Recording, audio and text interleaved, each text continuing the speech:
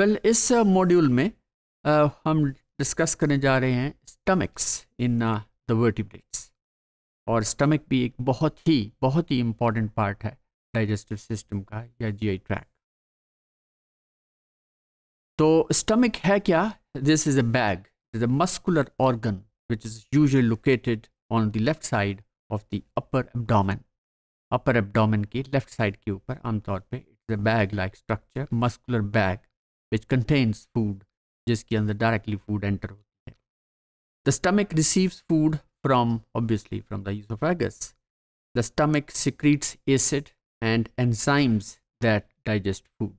और इसमें जो acid है that is HCl, hydrochloric acid, जो कि फूड को कंटेमिनेशन से बचाता है, या यूँ समझें कि इसको उसके अंदर माइक्रो ऑर्गेनिजम्स को किल करता है। तो ये उसका, और सेकेंडली उसका इम्पॉर्टेंट काम जो है HCl का, टू एडजस्ट द पीएच, क्योंकि एसिडिक पीएच के अंदर इसके अंदर जो एंजाइम है जो कि पेप्सिन, वो काम ही एसिडिक मीडियम में करता है। ये उसकी प्रॉपर्टी है, एंजाइम की प्रॉपर्टी है। तो these are the different types of stomachs which are found in different animals. मिसाल के तौर पे this part of it, this is गार which is very simple stomach just like a tube. फिर उसके बाद ये यूरोडील्स के अंदर है, देन दिस वाटर स्नेक है, शार्क है, सील है, लंग फिश। तो ये मुख्तलिफ एनिमल्स के अंदर ये जो स्टमक्स हैं। पिजन के अंदर ये स्टमक है बहुत ही हार्ड से, बहुत ही मस्कुलर होता है। फिर प्लेटिपस के अंदर डॉल्फिन, देन रूमिनेंट्स के अंदर हम डिटेल में पढ़ेंगे कि ये बड़ा कॉम्प्लिकेटेड 4 चेम्बर स्टमक होता है। Then this rabbit, man, or land turtle, then tortoise, kangaroo. So these are the different shape के हिसाब से भी, और कि फूड टाइप ऑफ फूड के हिसाब से भी ये स्टमक्स जो हैं ये मुख्तलिफ हैं। और ये पूरे का पूरा डाइजेस्टिव सिस्टम है। जैसे ये लैम्प्रे है जो कि बहुत ही प्रिमिटिव फिश है, जिसके अंदर द इंटेस्टाइन और the GI tract is just one tube like. फिर उसके बाद ये फिश है, गार फिश है, जिसके अंदर कोई थोड़ी बहुत मॉडिफिकेशन, डिवीजन ऑफ लेबर आ जाती है। मुख्तलिफ हिस्से जो हैं they play different role in the process of digestion. Then इलास्मोब्रैंक्स, फिर उसके बाद एम्फिबियंस के अंदर फ्रॉग और टोड्स के अंदर, देन द रेप्टिलियन जैसे। तो यहाँ पे हम देख रहे हैं digestive system is a very coiled structure, और अगर हम इसको स्ट्रेटन करें डाइसेक्ट करने के बाद, तो ये काफ़ी लंबी ट्यूब है, जिसके अंदर स्टमक भी है, स्मॉल इंटेस्टाइन है, लॉन्ग इंटेस्टाइन है, रेक्टम है, and so on.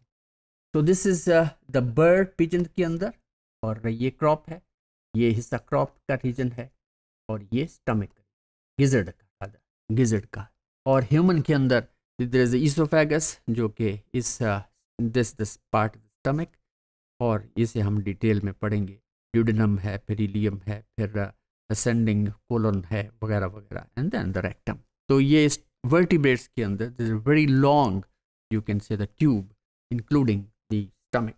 Next is about the functions. ये तो हमने स्ट्रक्चरली तो देख लिया हमने, और मुख्तलिफ एनिमल्स के अंदर ये स्ट्रक्चर और ये स्टमक्स और डाइजेस्टिव सिस्टम्स देखे diagrammatically.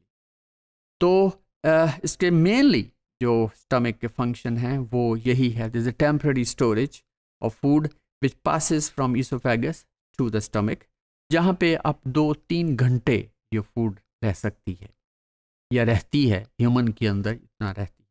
Now mixing and breaking down of food by contraction and relaxation the muscle layers, क्योंकि इसकी जो वॉल हैं दे आर मस्कुलर, कोई लॉन्गिट्यूडनल मसल्स हैं, सर्कुलर मसल्स हैं, फिर इंटरनल लाइनिंग है, म्यूकस बहुत ज़्यादा है इसके अंदर, तो ताकि वो मसल्स को बचाने के लिए वगैरह वगैरह।